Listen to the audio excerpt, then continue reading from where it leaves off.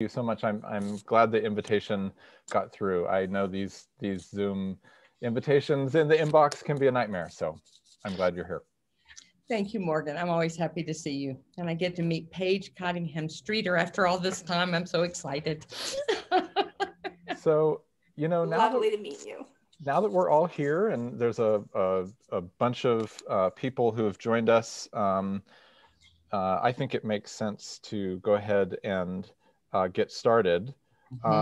Let me just open things up by saying, again, I'm Morgan Patelka. I'm chair of the Department of Asian and Middle Eastern Studies. I'm a professor of Japanese history, and it's my great honor to welcome today Paige Cottingham-Streater. But first, I would like to introduce my colleague, Barbara Stevenson, who is the Vice Provost for Global Affairs and Chief Global Officer of UNC Chapel Hill, and who has come to the university and just helped us to really reimagine our role in the world and the impact that we can have through global education and global engagement in ways that I didn't believe were possible. And I'm so thankful to you, Barbara, for the work you've already been doing and all the work that we will all be doing together in the years ahead.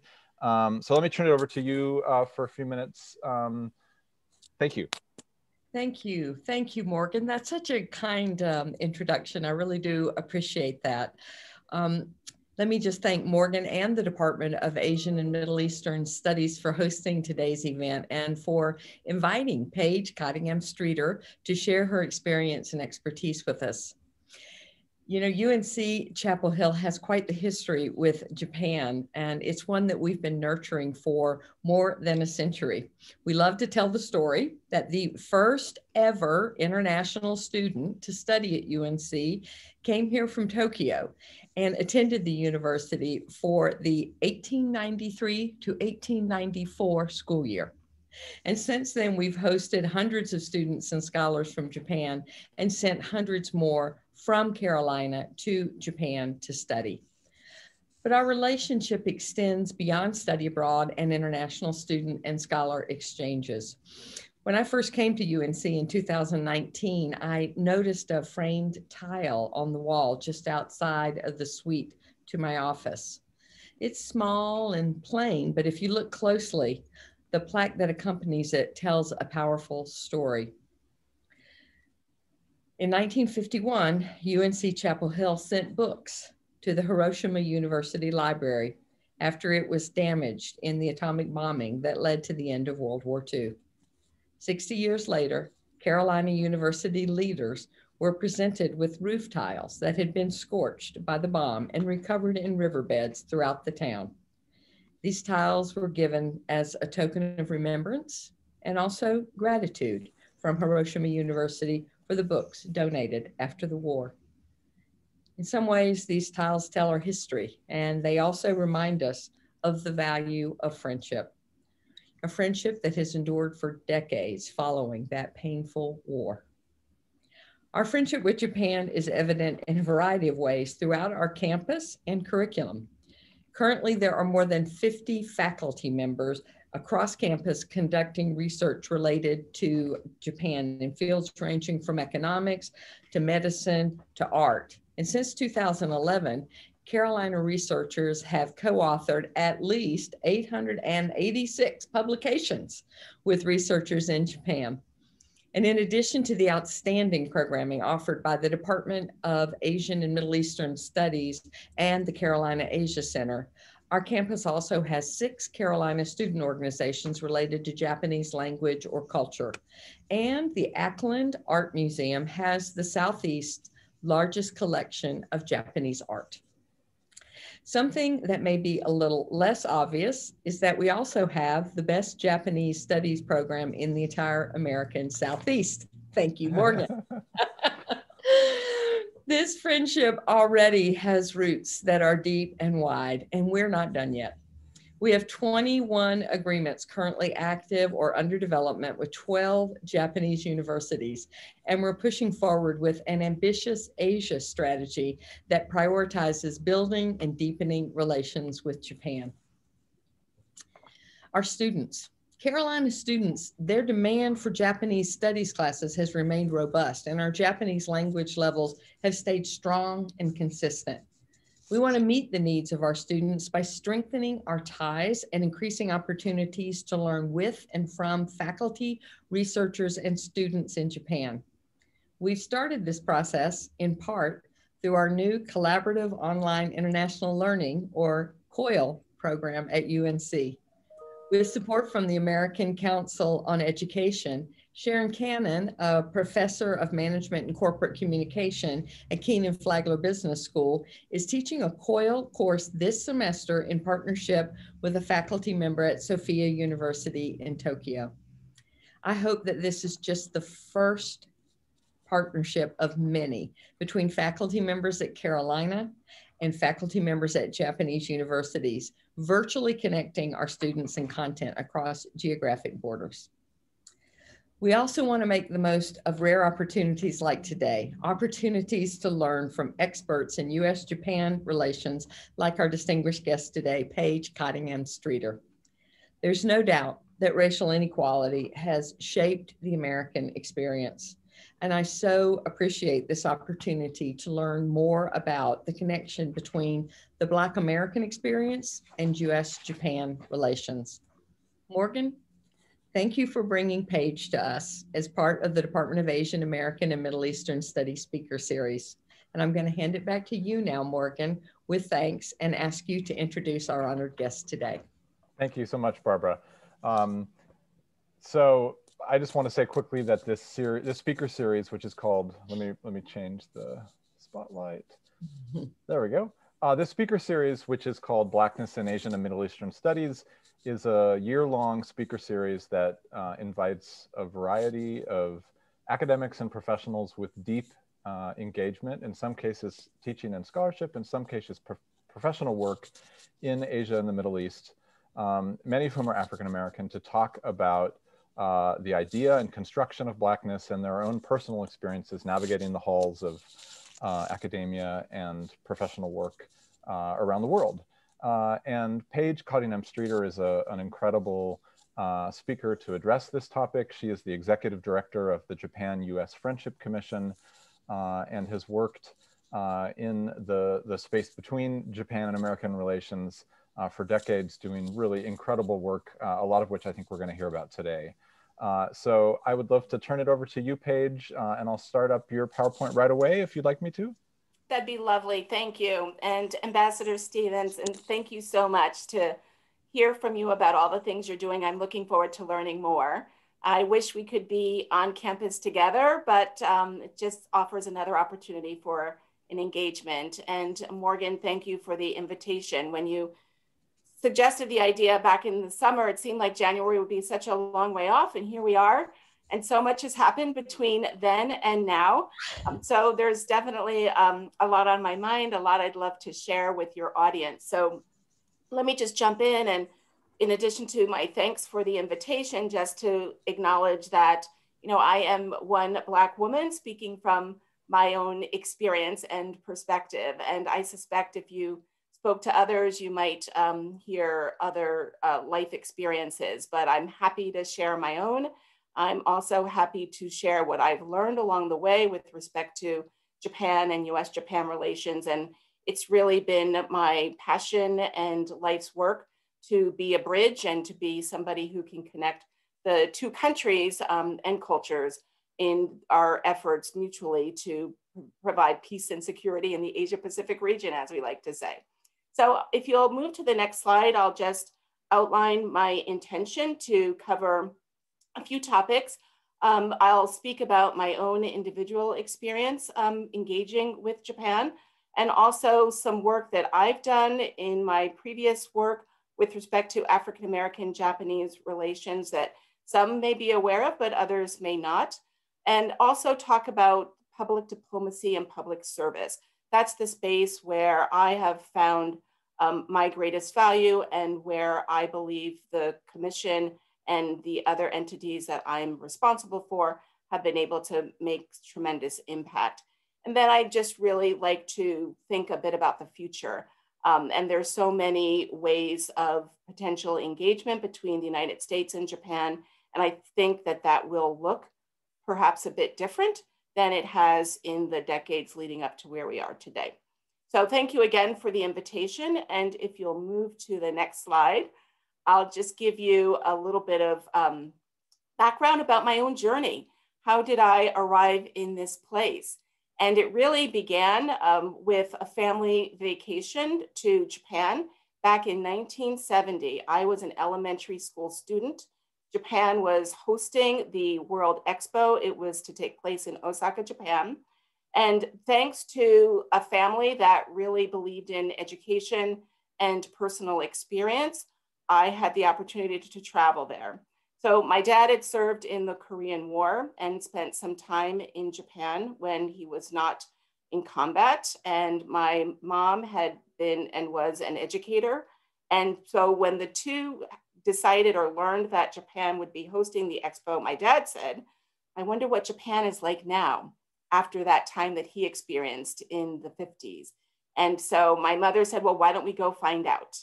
And there we decided to pack up this Black family, standing out for all kinds of reasons. Not many Americans were traveling to Japan at that time, certainly not many Black Americans.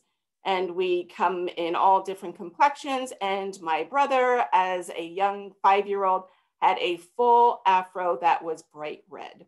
So needless to say, we stood out.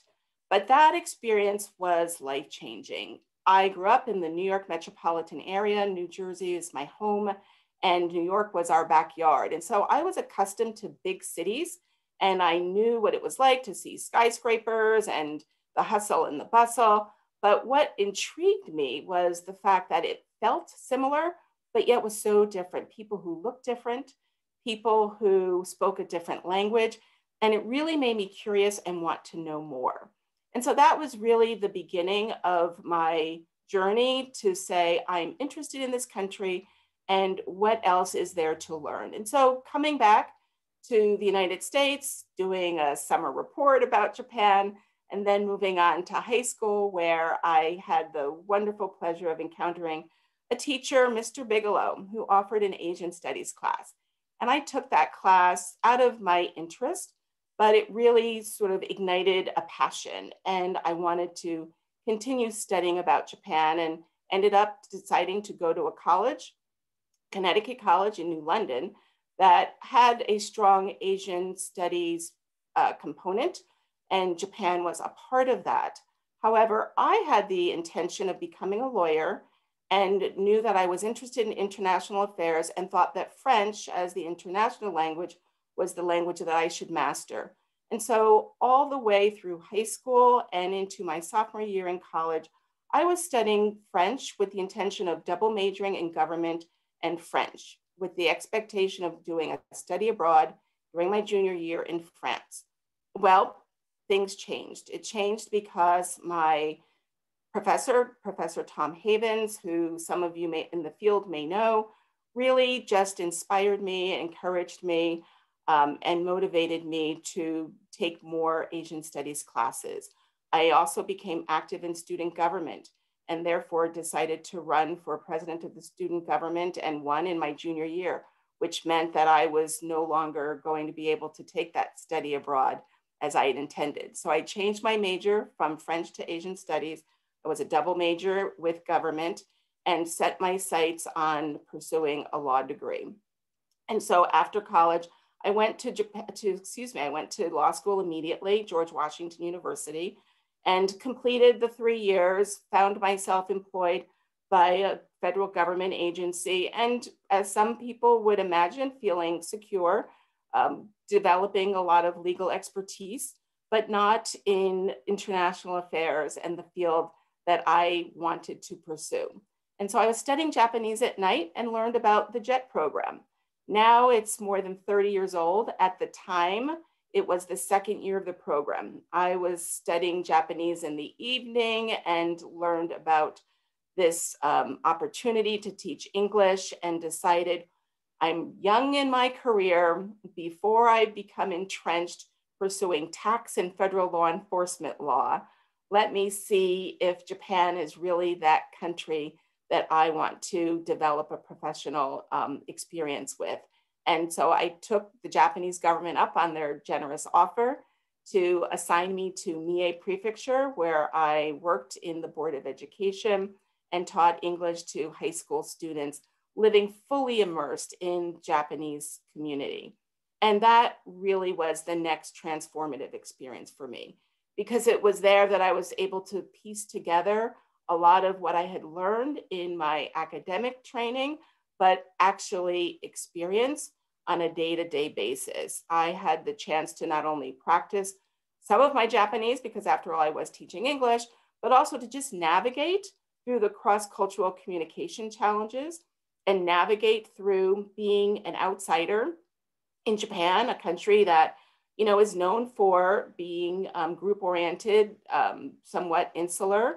And here I am in the rural part of Japan, where people hadn't seen a lot of Americans, let alone foreigners, Black people. And this was 1988. And at the same time, there was a U.S. presidential election underway.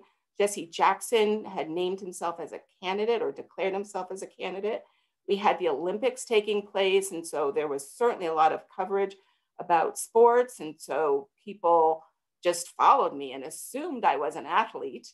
But over time, they got a chance to get to know me as their teacher, my students, and I developed a wonderful rapport. The teachers and I had our own rapport. And I had the chance to practice a martial art, which gave me a whole nother way of getting to know about Japanese culture, but also ingratiating myself with the community. I stayed for 1 year. Any of you who are familiar with the JET program now know that some people stay for even longer. But for me, I thought it was time to make a move either in the direction of my chosen profession of law or to think about other ways that I could sort of involve Japan in my professional work. And so I came back to Washington, D.C., really more emboldened and more committed to being a bridge between Japan and the United States. And the way I found that I could best do that was to work on Capitol Hill for a member of Congress.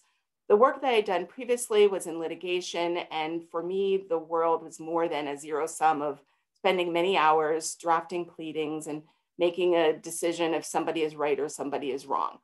I felt that if I'm going to dedicate so many hours of the day to my work, I really wanted to feel like I was making a difference. I really wanted to see if I could help two countries who in the 80s and 90s were at loggerheads on a variety of issues, and trade and the economy were certainly at the forefront.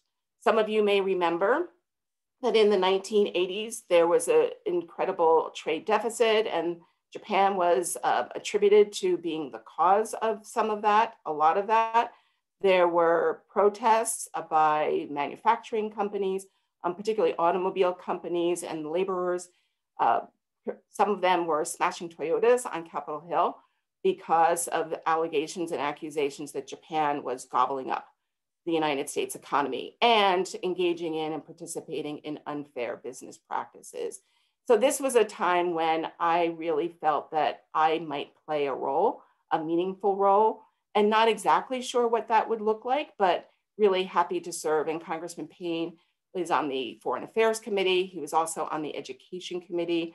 And those are two issues that were really important to me at the time. And so I was honored to serve as his legislative counsel and legislative assistant for a year. And at the time while I was there, and by the way, Congressman Payne, who's no longer with us, he was an African-American. And so as a member of the Congressional Black Caucus, he was very committed to and vocal about international affairs, but also matters to do with race and equity, and had close ties to some of the various organizations, national as well as local, that were committed to promoting political and economic equality for African Americans. And one of those organizations was the Joint Center for Political and Economic Studies.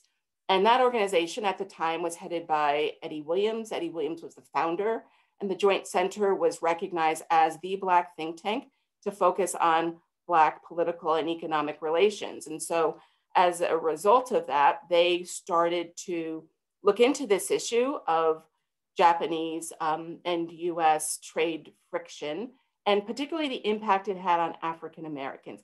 And I'll talk a little bit more about that, but I wanted to just note now that I was tapped by the Joint Center to lead a program called the U.S. Japan Project to work on U.S. Black American and Japanese relations.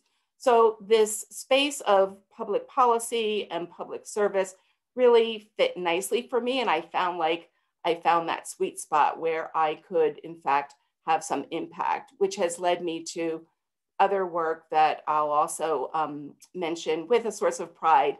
After I left the Joint Center, I moved on to the Maureen and Mike Mansfield Foundation after the U.S. Congress had established a fellowship program. The fellowship was designed specifically to make sure that within the federal bureaucracy, there is a core of U.S. government officials who had knowledge and expertise about Japan.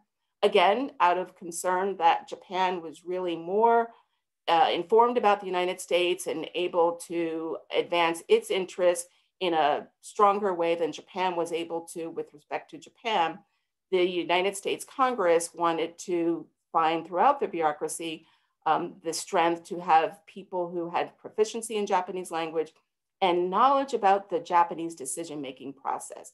So I left the Joint Center in 1994, and in that year launched the Mike Mansfield Fellowship Program and spent the next 16 years building and growing that program and selecting US government employees, of whom now there are more than 100, who have spent a year working inside the Japanese government, truly getting a deep insider's understanding about how the Japanese government works, and have developed colleagues as well as professional friends who they can call on when issues emerge. And that's the beauty and the thing that I like most about the work that I do, because we're able to cement, first of all, establish and then cement and reinforce those relationships that can in fact promote all aspects of the U.S.-Japan relationship.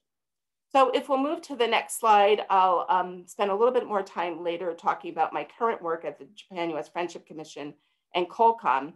But I'd like to just sort of circle back a little bit, because when I was at the Joint Center and when I was embarking on this initiative to consider the relationship between African Americans and Japanese, we were starting from the place where the tension was currently existing. But what we wanted to do was to actually see what the contact had been between Americans and Japanese prior to that. When I was in Japan on the JET program, as I mentioned, I was one of a few. When my family and I went to Japan in 1970, we were one of a few. Now, that's not to say that there hadn't been other contacts. Certainly, there was a military presence, and so people were familiar with that representation of Black people in Japan. But other than that, we wondered, what had those contacts been and what had the relationship been? And part of the question also had to do with the concern that, was Japanese prejudice based on direct experience, or was it something that was learned perhaps from the United States? The Americans who either came as missionaries or who came as business people or diplomats, and that transferred their bias and prejudice about Black people onto Japanese society and the Japanese political core.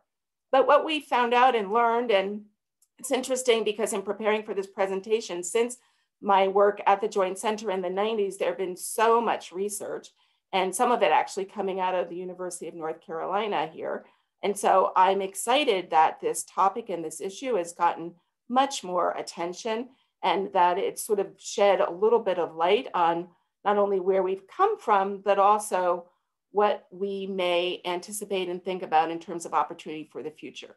Because this relationship between African Americans and Japanese in the early 20th century, as far back as 1905, started out with this notion of solidarity. But over time, it's become complicated where there's also suspicion.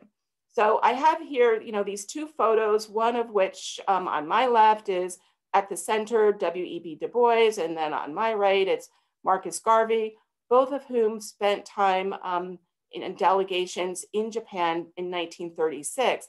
But even before then, there was this notion when Japan defeated Russia at the Russo-Japanese War, that here we have this country, these people of color who have been victorious over white supremacy, white colonialism, white oppression. And so there was this notion that maybe we can build this alliance with these people, and if people of color unite, then what might we be able to do on the global stage? And so I found that, you know, there was this ability, at least, to have that face-to-face contact that is critical. It also was striking that for many years, even after World War II, there was this back and forth potential for race to impact and influence the U.S. Japan relationship through the experience of Black Americans. If we'll go to the next slide, I'll speak briefly about the work that we did at the Joint Center. In addition to research looking into what the history of our contact had been, we wanted to get a sense, is there a difference or a shared opinion between African Americans and white people toward Japan? And remember, this is at the height of trade tension and during a period of time when there were a lot of other things happening in the United States with respect to race. Race relations between African Americans and Korean Americans in local communities were tense. And I mention that because when we surveyed the the respondents, we first had to determine that the respondent was actually thinking about a Japanese person that's not Japanese American, but the country of Japan. But when we completed the survey, one of the 2 points that I found interesting was that in spite of the history and in spite of the tensions, and there was another complicating tension that I'll mention as well, African Americans had a significantly high approval rating and favorable rating toward Japanese. Now, white respondents had a higher rate of positivity, but not that far behind were Black Americans. What was also interesting, and I don't have the data here to share, but we also asked the question, who do you think is responsible for the trade imbalance? And overwhelmingly, white respondents thought that Japan was responsible for the trade imbalance, and the reason because of unfair trade practices.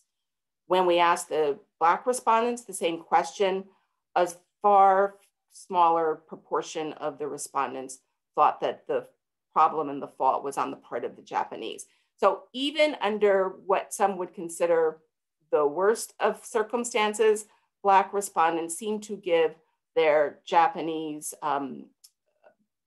neighbors the benefit of the doubt. That was the conclusion that we drew. And one of the other complicating factors besides the trade friction was the fact that at the time, in 1986, 1988, and 1990, we had reports of high-level Japanese government officials using racial slurs and saying negative remarks about American minorities and Black Americans specifically. There was one instance when the low literacy rate in the United States was attributed to minorities. The Minister of Justice, Minister Kajiyama, made a suggestion that the neighborhoods and crime were as high, and did a comparison between Blacks and prostitutes, sort of bringing down the neighborhood. And all of these were reported in the United States press.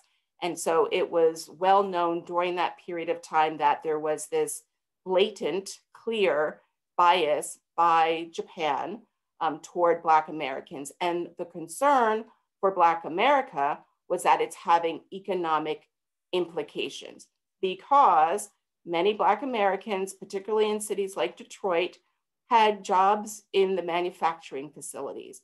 So if your bread and butter is earned by assembling automobiles, And the American automobile manufacturing company is not doing well and is being bought out and taken over by a Japanese company, you start to become concerned, and you become more concerned when the incoming Japanese manufacturer, whether it's a Toyota or in Ohio or a Nissan in Tennessee, makes a business decision to locate its facilities in areas outside of the community where you live and had worked. So some of you may recall in the case of Toyota, the decision was that they had a 5-mile rule. So the employee had to work within 5 miles of the manufacturing plant. Well, because of the geography and the fact that most people lived in Detroit, that meant that they weren't eligible for jobs. So there were a number of lawsuits against Japanese automobile manufacturers that ended up, and also allegations against discriminatory business practices toward women.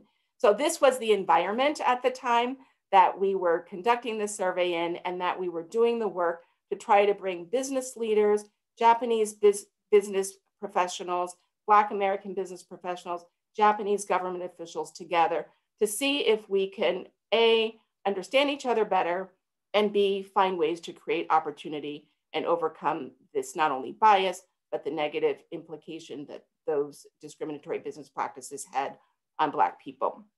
And I'm happy to say that there were numbers of successes, and there were also a number of philanthropic activities that grew out of that work. And I would like to believe that over time, some of the business practices that are now in place in terms of not only hiring minorities, but also the philanthropic activities of being involved in local community grew out of some of those kinds of dialogues and discussions. If you'll go to the next slide, you'll see an image of what I was just describing. And I matched up a more contemporary image of recent events with those negative racial slurs. So the 1980 comments were met with disgust in the US, but also there was silence on the part of the US ambassador at the embassy in Japan at the time. It was Michael Armitage-Cost. Now, just this spring, after the murder of George Floyd and Breonna Taylor and countless others, and the protests that ensued, the Black Lives Matter protests, NHK, Japan's public television station, aired a short video with an attempt to simplify and explain what the events were all about. Well, the image there on the left is a still of that video. It did not go well. It is, I believe others would agree, a characterization of an angry Black man. It also fails to tell the reason for the Black Lives Matter protests, police violence against Black people. It really is, and there was text to go along with it, but just saying that Black people are angry because they're not getting the money they think they're due. And so right away, the social media people on the social media responded, but to my delight and appreciation, and if you go to the next slide, the charge at the U.S. Embassy in Japan, we don't have an ambassador at the moment, Joe Young, responded by saying, while we understand NHK's intent to address complex racial issues in the United States, it's unfortunate that more thought and care didn't go into this video. The characters used are offensive and insensitive. That you would have the highest level government official representing the United States in Japan say to Japan that this is not a representation of our community and who we are. I thought that that was well timed, but also appropriate. And to its credit, NHK took down the video, issued an apology, and did a follow-up program to address and explain about racial inequity and also deal with issues of race and identity, because in Japan, they're having this conversation now at this moment. If you follow tennis, you're aware of Naomi Osaka. She's biracial and she identifies as a Black woman. Japan has had a number of winners of beauty pageants who are biracial and identify as Black. So Japan is dealing with this issue of what does it mean to be Japanese and who is Japanese, but also dealing with issues of Blackness in its country in a way that it hasn't really had to, it should have, but hasn't had to consider before. So if you'll go to the next slide, please, I'll move on and spend a little bit of time just underscoring the value of public diplomacy and talking about public service. I already mentioned that there was a role for public diplomacy in the work we did at the Joint Center.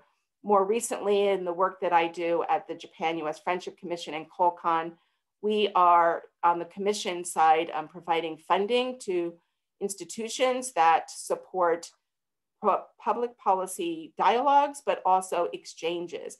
And what you see here are just an example of two things. Here are tax dollars at work by educating and informing decision makers in all levels of society and government. But I also wanted to make a point of selecting images that had at least one, or if not one, two Black people in it, because that's something that I think is so critical. We need to make sure that when we send delegations to Japan, the United States is truly represented in all of its diversity. When I was on the JET program, that was one of the questions that I was asked. Well, you know, are you really American? Beside the fact that, you know, I'm not blonde-haired and blue-eyed, you know, I was just different in so many ways. I'm not a meat eater. So I broke that stereotype of a, you know, meat-eating American. I'm left-handed when everyone's supposed to be right-handed. But it really, truly was important for us to be able to say, when we're sending people to Japan, we want to make sure that the United States is truly represented. And so we provide funding for programs that bring congressional staff to Japan. So when they are working with their members of Congress, they are informed about what the issues are. And so there's a group here visiting Fukushima after the nuclear accident and following up to see how radiation is being managed and what's the recovery effort and expectation to bring people back to the community, and is food safety still an ongoing issue. And so we have people from all various parts of the country, the United States, because Japan matters not only to Washington, D.C., but it matters to all of the countries between all of the states between Washington and California. And we also participate in and partner with the Maureen and Mike Mansfield Foundation on a congressional delegation that sends members of Congress to Japan. And Representative Mark Takano is a member of the commission, as well as French Hill. Mark Takano is from California. French Hill is from Arkansas. And the two put together a delegation. French Hill is not on that trip, but next to the American flag is Mark Takano. Next to him is former Ambassador Bill Hagerty, who is now Senator representing the state of Tennessee. And then we have Brenda Lawrence from Detroit, Michigan, and Judy Chu from the state of California, and then Jim Sessenbrenner. So I think it just, and from Wisconsin. So again, making sure that there's representation, which is so important, because we need to make sure that the other countries of the world, and Japan in this case, knows that our diversity brings with us a variety of perspectives and also a variety of areas of expertise. And so that, I think, is something that is critical and something that in my role, I feel passionate about making sure is a priority, and our commissioners agree. And then that bottom photo is a former group of Mansfield Fellows. And again, just to get the sense that there are men, there are women, because being a female in Japan in a decision-making role is not often the case. Women in leadership are few and far between. And so I, in my own experience with Japan, have to navigate not only being a Black person in Japan, but being a woman in Japan. And that's a conversation that I'm happy to have if anyone wants to. But I also think it's important to know that within our federal government, we have people with, again, a range of expertise on all kinds of matters. When we think about the U.S. Japan relationship, We tend to think about the security relationship, the alliance, the treaty between the two countries. We think about the economy, but there's also the in-between. We're in the middle of a global pandemic. What can we learn from each other? How can we work together? When we develop a personal relationship and know who our points of contact are, when we trust them, it makes it so much easier to solve problems together. And that's why I love what I do, because as a public servant, I'm able to support and sustain the U.S.-Japan relationship, and I'm able to do that on a people-to-people level, and also looking at policy issues that affect the two countries. So the last slide, the second to last slide, I'll be brief, just moving along. On the left is an image of an event. The last time I was in Japan was in February, and it was to launch and kick off a joint initiative between the National Endowment for the Arts and the Japan-U.S. Friendship Commission. We're there at the U.S. Embassy, and in celebration of the Tokyo 2020 Olympics, we asked our American and Japanese artists to collaborate and show their collaborative work representing the themes of unity and diversity. That is what the Olympics are meant to be about.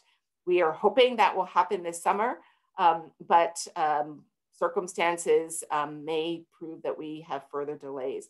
On the right, you'll see the sort of roundtable dialogue that occurs between our US and Japanese counterparts. COLCON is the Conference for Cultural and Educational Interchange. It's a binational advisory panel. We function by working groups and tackle all kinds of issues. And most recently, we've been addressing the concerns of student mobility. That chart is a very graphic image that shows the decline in the number of Japanese students, the blue line, coming to the United States for a study abroad experience. The US is the red line, and that's on the steady move upward, but our goal has been to try to double those numbers. We've just finished the report explaining what some of the causes for the decline was, how the two countries can address it, and there's some really wonderful successes that are underway that I'm happy to talk about later if you'd like. And then just finally, the next slide, please. If we look ahead to the future, I think the future is bright. I think it's bright because we saw in Japan this summer a huge crowd, more than one crowd, of Japanese people in the streets, along with other expats from other countries, supporting the Black Lives Matter movement. And the passion that's there is really so overwhelming. And I think that there's opportunity to leverage that to not only bring equity to Black lives in the United States and the Black experience in the US, but also for minority communities and underserved and underrepresented and people who are marginalized in Japan. And those communities do exist. And when I look at that crowd, I see a sense of youthfulness.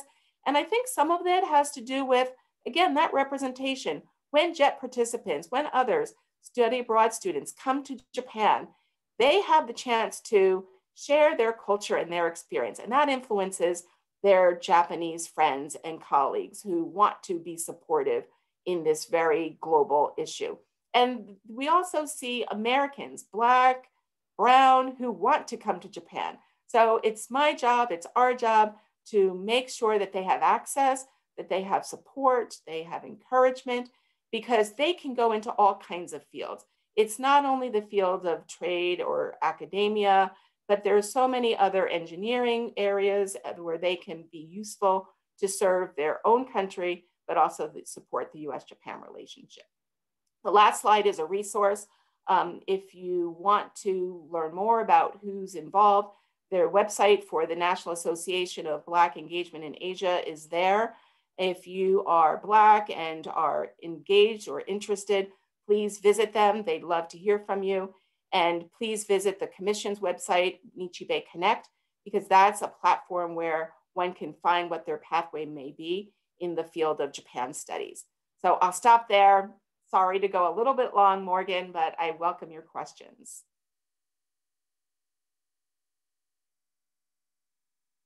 Paige, thank you so much. That was wonderful. And can you hear me? And well, okay, awesome. We are getting a bunch of great questions, so I'm gonna pass them along to you right now, if that's okay. Absolutely. So Ann Prescott says, I'm very interested in the historical interactions between Black Americans and Japanese, and I appreciated the examples you gave of W.B. Du Bois and Marcus Garvey. Are there any other examples that would be worth noting that I could investigate for my work with K-12 educators? Oh, gosh, you know, a lot of the work that's been done more recently is scholarly work that I'm sure the person asking could find. But one of the things that I think might be useful, and I don't know, but at Stanford University, they do a lot of curriculum development for that age group. And that may be a place to start, but I can think about it a little bit more because I don't know for that age group. Okay, great, thank you. Thanks. Another question, Tom Mason said, Paige, I found your talk fascinating. Can you talk a bit about who you've looked to for mentorship and advice throughout your career? In many ways, you're a pioneer. Who did you seek out for help, given that in many of your experiences, you were the first Black woman in so many contexts?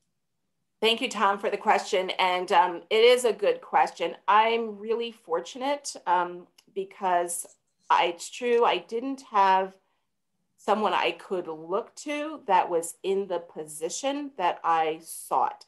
And I didn't even know that there was such a position. But I did have the benefit of, as I mentioned, parents who thought, why not? And I say that because we can't take it for granted. There are a number of students who we encounter whose family members say, you want to go where? You want to study what? Why do you want to do that? And so that should not be taken for granted. So that's the first issue, is just thinking that anything is possible and knowing I had the support of my family to be able to do that. The other is taking bits and pieces of experience. So I wanted to be a lawyer. Well, I didn't know anybody I knew family members who were lawyers, but not in my field. And so I looked to them for guidance about how to check that box of acquiring the law degree, how to find a school that's going to be the right fit, how to make sure I'm competitive and prepared. And so I essentially cobbled together bits and pieces of what I wanted to do and found people in those spaces. It wasn't until I went to Japan in the 90s that I actually ran into and found other Black people. And to the point where I was even in Miyake once, and I was in the grocery store and I thought a brown figure walking down an aisle. I chased down a man because I had not seen another Black person. And then, one Black person leads to another. Well, do you know so-and-so? And so it's, again, surrounding yourself with people who are having a shared experience. And that's what's the beauty of alumni associations also. I established when I came back, the JET Alumni Association. We all love to share stories about our experience, but it was especially different for Black people. And not that long ago, the Southeast chapter did a whole session and a webinar about the Black experience for JETs. And it's like, oh my gosh, you too? So again, finding people, even if it's just one, that you can know that you're not alone, and finding somebody who has confidence in you. So I found them in each of the discrete areas of my interest and work. Great.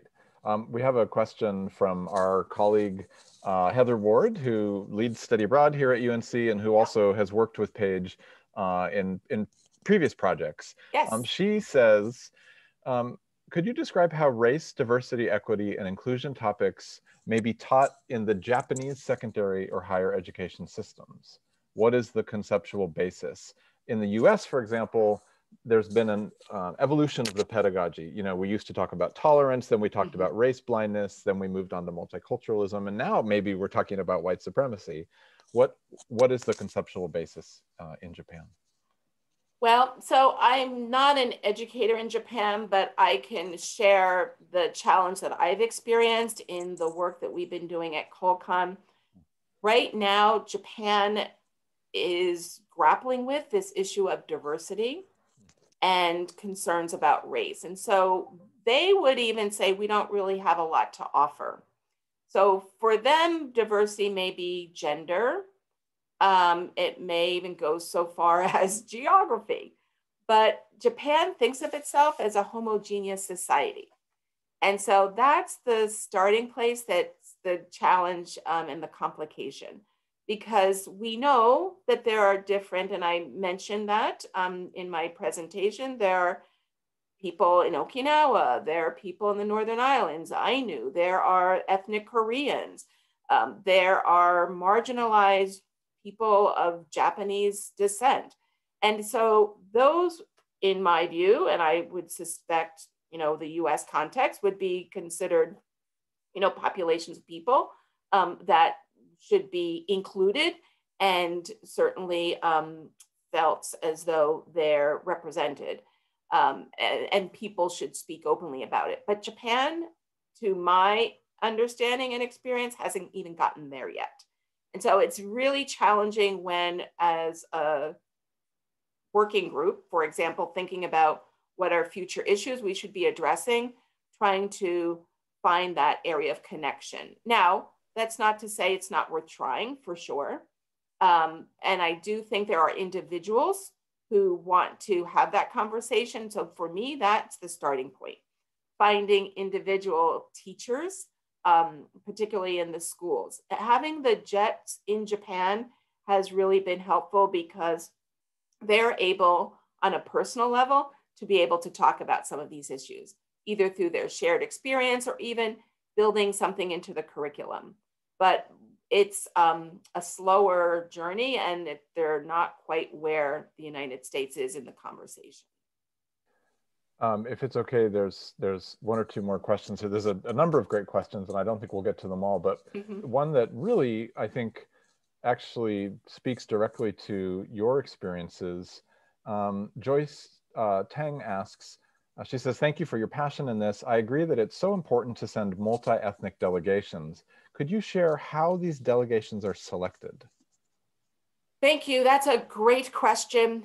And my colleagues know that it's something I care deeply about, and I become impatient when I see a draft of a program that has no diversity. And there are people who would say, and we've all heard it, oh, we can't find them, or, where do you go? Well, it takes time, and you have to be intentional. And so you don't want to have people just because you want to have a brown spot. You want to have people because they're bringing some expertise to the table. What's the added value? And so it means a lot of foresight, planning ahead, thinking about what's the purpose of the meeting, what you're looking for, and then having a lot of conversations with a lot of people over the course of time to let them know about the experience and the opportunity. If they didn't know about it, why they should know about it, persuade them if they need to be persuaded. But to be perfectly honest, most people don't have to be persuaded to go to Japan. Japan is a place that, has so much to offer, from great cuisine, to great landscape, to high tech. So it's just a matter of not always thinking about the people who you know or the people who you see in front of you. I think I'll just, if it's okay, offer two more questions together because they're on a shared theme. And I'll be shorter, I'm sorry. No, this is so wonderful. I mean, I wish we could talk all day. Cameron McKinney says, how might the arts affect or continue to affect policymaking efforts or initiatives to further connect Black communities with Japan? I think about how strong and thriving the street dance community is in Japan. So that's one question. The second question comes from my colleague in Asian Studies, Dwayne Dixon, who teaches Japanese pop culture and anthropology. He says, I appreciate how you include Black political staffers in these visits and meetings with Japanese functionaries. Many of my Black students who are interested in Asia desire a creative connection. What resources or policies are being explored to extend Black creative arts within Japanese culture industries? So in both contexts, the arts as a pathway. Yes, So thank you. And Cameron is one of the 2020 creative artists that I mentioned. So thank you for the question, Cameron.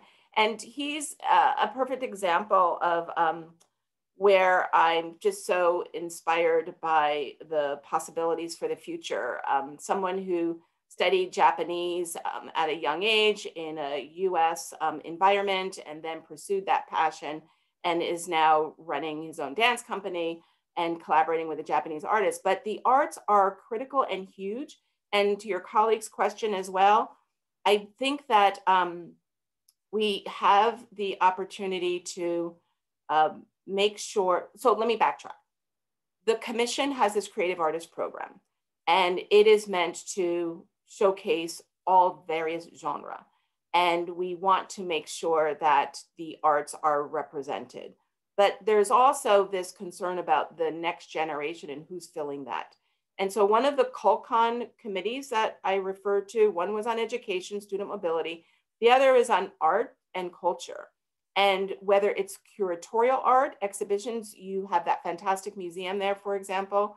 And I know that, you know, it has to be curated, and there is a whole field and an industry of people who can do that work. But a lot of the people who have been the curators of Japanese art up until this point are getting ready to retire. And so we need to think about a pipeline. So we need to think about a pipeline for the creative arts, performing arts, visual arts, the literary arts. There's a great deal of space for people to have the opportunity. So the fellowship that we provide through the NEA JUSFC fellowship gives people the chance to go to Japan, experience Japan, and have that influence their work.